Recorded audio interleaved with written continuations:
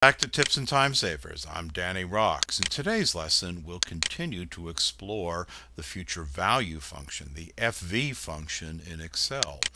In this lesson, I'll show you how to use the future value function to track the growth of your investment over a period of years. Then I'll create a line chart so that we can visually see how our investment is growing. Finally, I'll show you an intriguing way to use the goal seek feature of Excel. We'll actually drag on the data series in our chart and point it to the goal that we want to achieve with our investments. Let's begin. On this worksheet, we are looking at the fixed interest rate that we will receive. The FV function does require a fixed, not a variable interest rate over the period that it's going to track. Future value function also requires a steady stream of constant investment value. So $5,000 will be contributed once a year, earning 5%. What will be our investment value, our future value at each year? So I've represented the years over here in column A. Let's begin. Equals FV left parentheses. And at this point, I like to use the keyboard shortcut Control A to bring up the function arguments dialog box. Three required arguments: rate, N per, and payment. The rate is the 5% interest rate. It's an annual rate. The number of payments, the N per, is going to refer to the total number of periods. In this case, we're going to refer to the years. So I'm going to highlight the first of the years. For the payment, this will be our contribution. This will be cell B5. Those are the three required arguments. Let's also fill in the two optional arguments. The present value of our investment. At this period, we haven't started with a nest egg. We've not started with an initial amount. So I'm going to point to our initial contribution, which in this case is 0. And the type refers to when we actually make the contribution.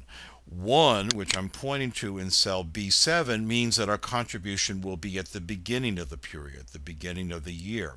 If I left this blank, Excel would supply a 0 and say you are making the contribution at the end of the period, the end of the year.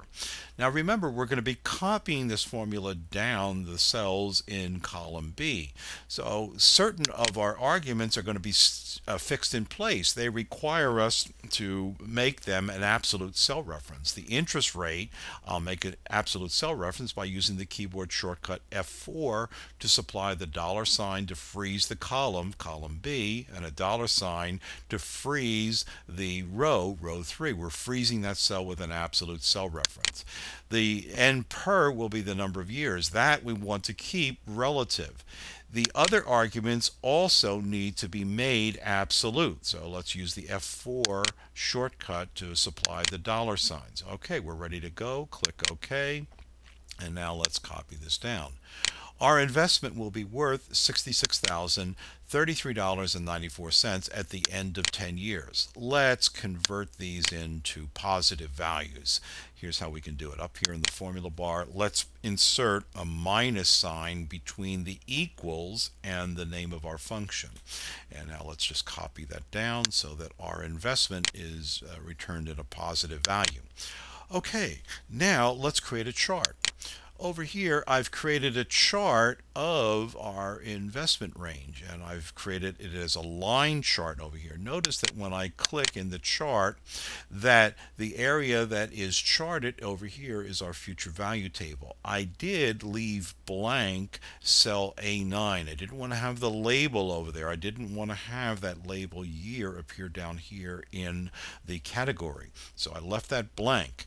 Now, I'm going to do a couple of things over here. I'm going to show you how we actually formatted the axis values to have a different format look. Let's right click, look at the format axis, and for the number format, I chose a custom format. This is the custom format that I use to return the value with the K after that to represent thousands. So the pound sign, comma, pound sign, 0, comma, K gave me this format.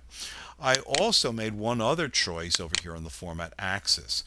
On the scale, rather than keeping the maximum value automatic based upon our calculations, I chose to put in $85,000. I overrode the automatic. Click OK.